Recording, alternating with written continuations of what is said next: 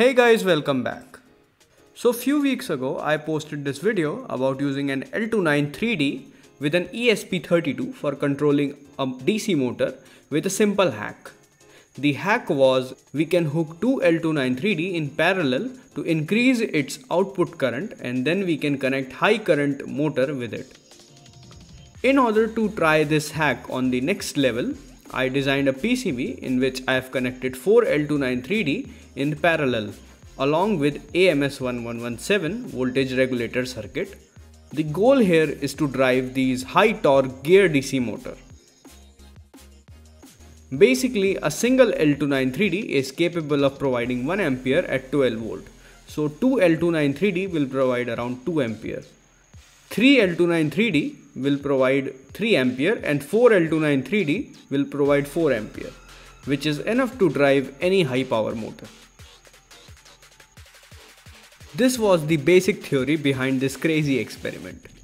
This is crazy because generally if we have to drive high power motor, we move on from L293D to L298N or much more powerful driver, or even make our own by connecting P and N channel MOSFETs in H-bridge configuration. But if we just use the good old L293D in this way, we can drive high power motor.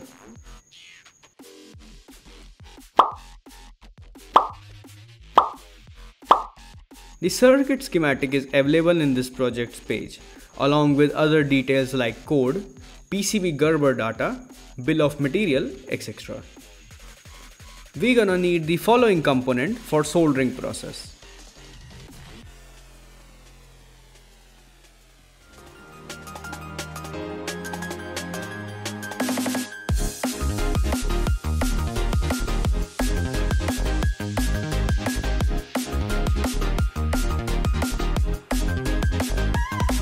Soldering process is pretty easy and straightforward. First solder the AMS111 circuit and then add headers for ESP32.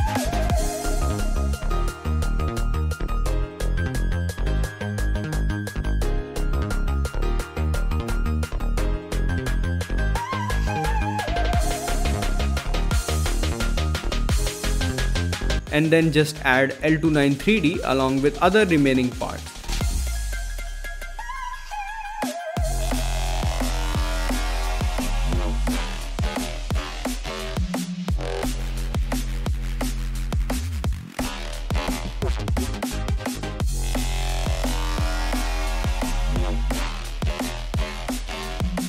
And that's basically it.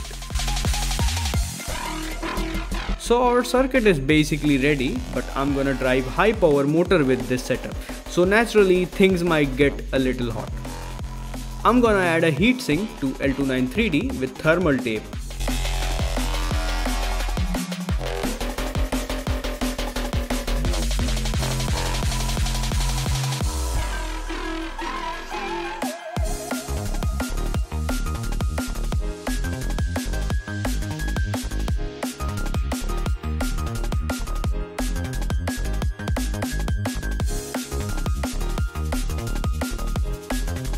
For test run, just connect the motor with the motor terminal and connect a 12 volt battery with it.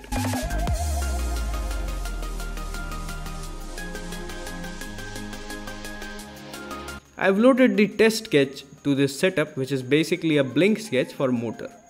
It will drive the motor in one direction and then change the direction of motor.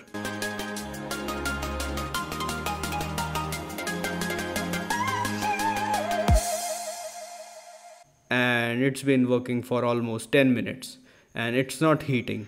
So I'm gonna say that this experiment was a success. This proves that an L293D can drive high power motor if we just increase the number of L293D connected in parallel. The further scope for this motor driver board is to use it in a robot project, which is basically this. I will post more about this project in the future videos and posts, so stay tuned for that. Leave a thumbs up if this video was helpful, hit that subscribe button, and I'll be back.